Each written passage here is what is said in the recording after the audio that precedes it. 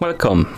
In front of me I have Xiaomi Watch 2 and I'm gonna show you how to enter the recovery menu on this watch. First we need to turn off our watch, and to turn it off we need to press and hold the lower button.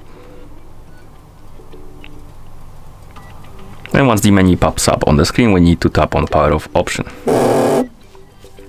After the watch turns off we need to press and hold the upper button and the lower button together until you see the Xiaomi logo on the screen and the watch vibrates. So press and hold the buttons together.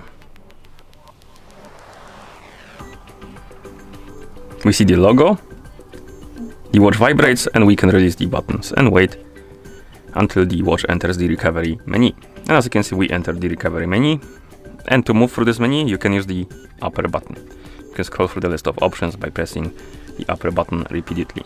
And to confirm the selections you need to press the lower button. And in this menu we have options like enter ship mode, power off, enter rescue, run graphic test, mount and slash system, wipe cache partition, wipe slash factory data reset, apply update from ADB, enter fastboot, reboot to bootloader, and reboot system now.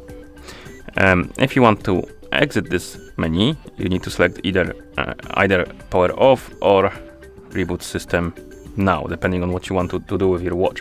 If you want to boot into a system, you can select the reboot system now. If you want to turn off your watch, you can select power off. And like I said before, to confirm these selections, you need to press the lower button.